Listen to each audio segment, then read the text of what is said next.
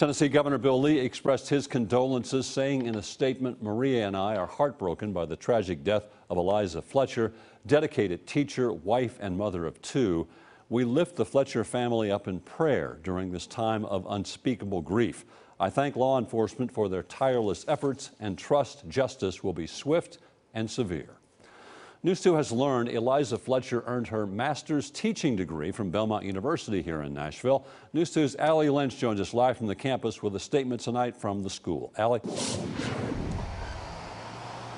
Well, Bob, they did, and they say Eliza graduated here from Belmont University in 2012. The Belmont president told us today everyone here on campus at Belmont is heartbroken and shocked to learn the tragic news of Eliza's passing. Now, the university goes on to say she earned her master's degree of arts and teaching education and was shaping young kids' lives as a teacher in the Memphis area.